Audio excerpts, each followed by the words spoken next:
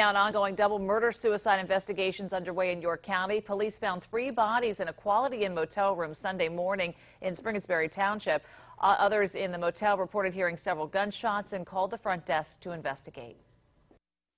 I came over to investigate it, seen a 2-inch opening through the glass pane, and then at that time it was immediately called 911.